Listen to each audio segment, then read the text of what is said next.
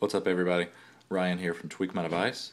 You should all have your contacts backed up through Google, or at least Backup Assistant.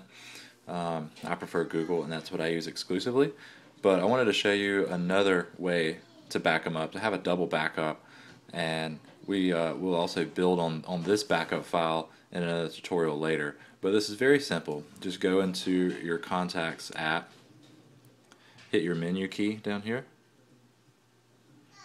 Then you're going to go into Manage Contacts, and what we want to do is export your contacts to your SD card. You can also export them to your SIM card as well, to have even yet another source of backup. So we're going to hit OK, and it's going to make a VCF file. Alright, so that's creating our contacts.